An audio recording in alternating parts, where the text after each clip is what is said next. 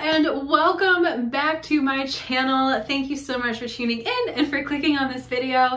For those of you who do not know me, if this is your first time, welcome and thank you for joining. My name is Haley Cole. I am a branding designer and I am also the owner and founder of the Golden Alchemist Shop. And today I really wanted to talk about what I wish I knew before starting an art business. Because there was a lot of mistakes that I made that I really wish I knew before jumping in. And the reason why I wanted to kind of like discuss and talk about this is because I've had kind of two different businesses. I had a business working in the spiritual space, and the things that came up when I started and leaning more into an artwork-based business and a creative-based business were very, very different. And they all kind of like pose their own things that were coming up. But it was definitely a little bit different starting artwork. So I just kind of wanted to say 3 different tips, go over 3 different things that I wish I knew before starting an art business. So let's hop into it. So the very first thing that I wish I knew, and I don't know if everyone's going to agree with me on this, and that's completely fine. It was just my experience, is that I wish someone told me to be more prepared. Even like energetically, spiritually, mentally, emotionally, as well as physically. And the reason for that is because we live in a world where things can, you know, be one way one day and then completely different the next. And especially when there's apps out there like TikTok and now social media and now like Reels, even YouTube, like there's so much opportunity, more so than ever before, for things to change in an instant. And that's what a lot of people want, right? We want that change to happen in an instant. But if you aren't prepared for that change and you're not prepared for that shift, then you're going to be playing catch up. And I'm speaking from experience because it happened to me. Like I was on TikTok and I had a video. I had multiple videos, but one in particular do really well, and it literally changed my business overnight, which was obviously amazing and I was so grateful for. But from a physical point of view, I didn't have any systems set up where I was ready for that. And I had to play catch up the whole time, and it actually added more stress. And by that, I'm not saying you have to go out and buy like a million different like poly mailers or anything like that. I'm more talking about like that your website is very detailed, that you have like emails set up, that like everything is taken care of from like a systematical point of view, so that if you ever have things happen, that like you don't have to worry about that aspect or like the technical aspect of things. That was kind of like the biggest thing for me, is like my website, my like even just like my social media, like there wasn't much like set up for things to actually happen.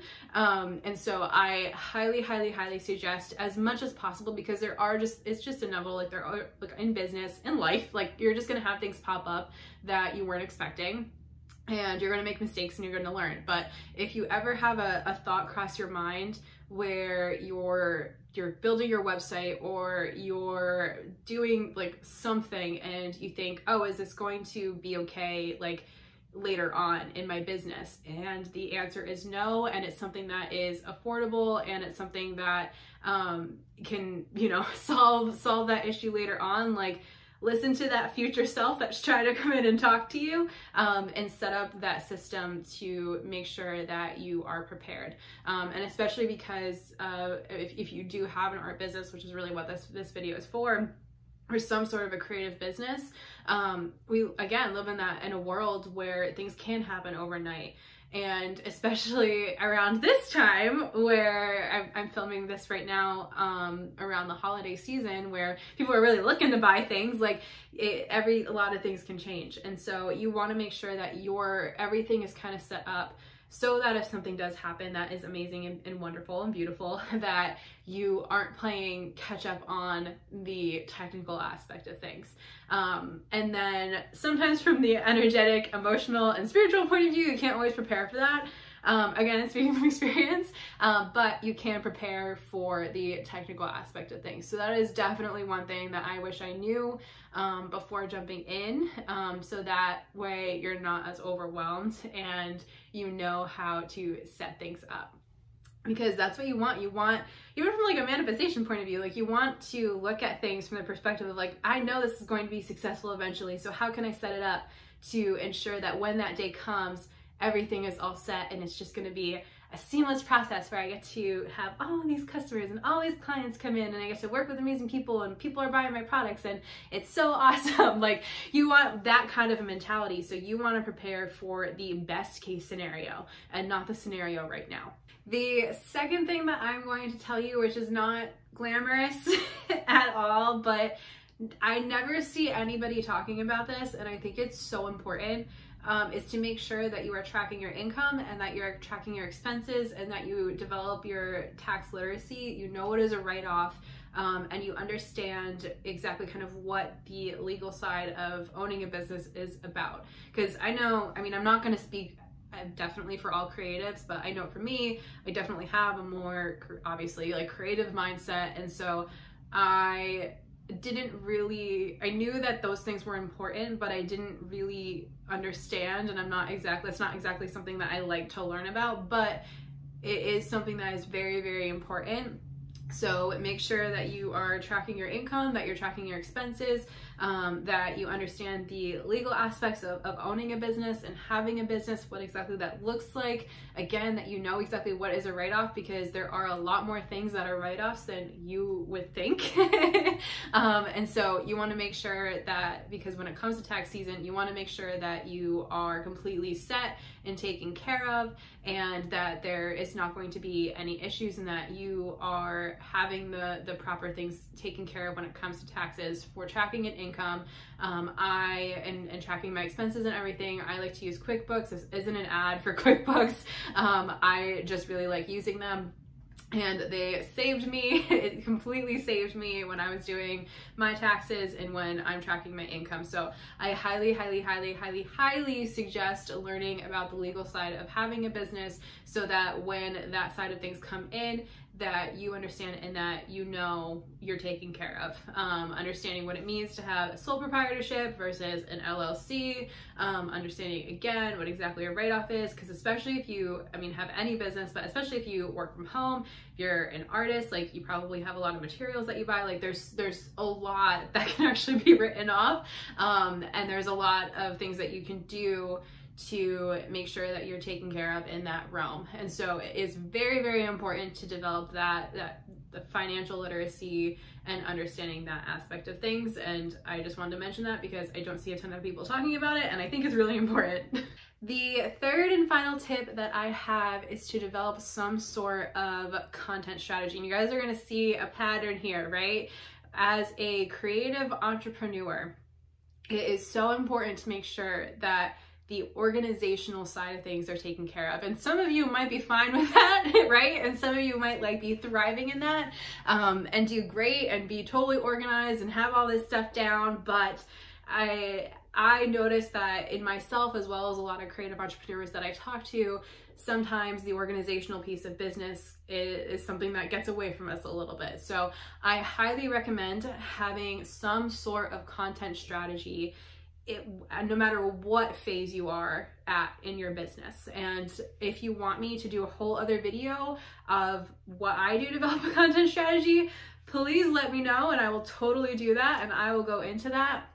And I'll kind of talk about in depth what that looks like and exactly what that is.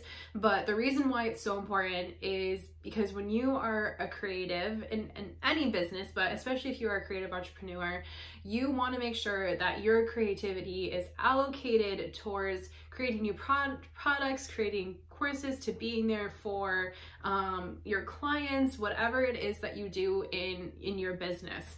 And the truth is, social media can take a lot of that creativity because you are creating something, right? And so you want to make sure that the energy that you're allocating is going to go towards the growth of something. And when you lay out the strategy and when you lay out exactly what that's going to look like, you have more control over that growth, and you also can see what story is unfolding, and you'll have more energy allocated for actually creating artwork, for developing your products, for being there for your clients, instead of it completely going to the social media aspect of things, which is obviously very important, especially as an artist and someone in the visual field, but it's not the whole aspect of your business. And you really want to make sure that your energy for creativity is allocated towards creating things for your business. And so that is definitely a tip I suggest. And again, if you guys want me to go into depth of exactly what that looks like, and you want me to develop do a whole video on content strategy, I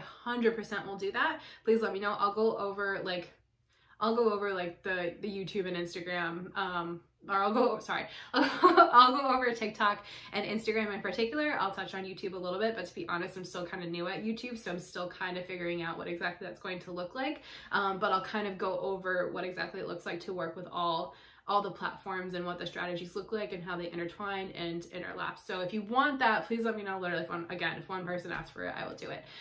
So that is my third and final tip, is to develop some sort of content strategy for your business and for social media.